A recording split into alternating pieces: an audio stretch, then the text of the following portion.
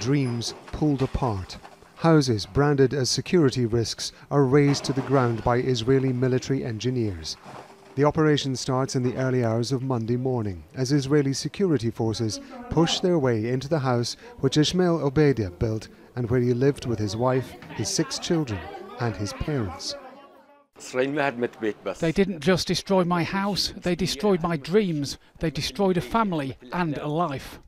Israeli authorities say some homes built close to the separation fence, which runs through the occupied East Jerusalem suburb of al-Hummus, are a security risk and have to be destroyed, even though the Palestinian owners have been given permission to build here.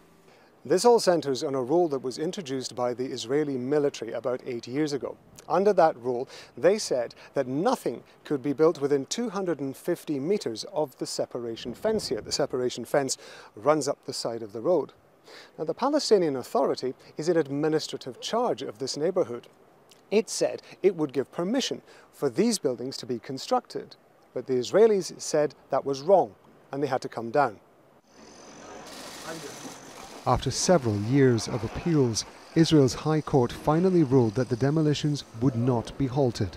It said the owners had been given enough time to comply with the law and to tear down their own homes. These houses are permitted by the Palestinian Ministry of Local Government. Now the permits are being violated by the Israeli occupation forces. This military doesn't care about international law or human law and doesn't respect or care about any human ethics. Activist groups and the Palestinian Authority say they're worried a precedent is being set. They say Israeli authorities could use the military rule to demolish more Palestinian homes. We didn't know we had to be 250 metres away. If I knew, I wouldn't have built it here. Why should I? I built the house of my future, the house of my dreams. I didn't build it to have it demolished. Under Israeli law, owners like Ismail, who refuse to tear down their homes, have to pay the cost of Israeli engineers destroying them instead. Matheson, Al Jazeera, al-hummus.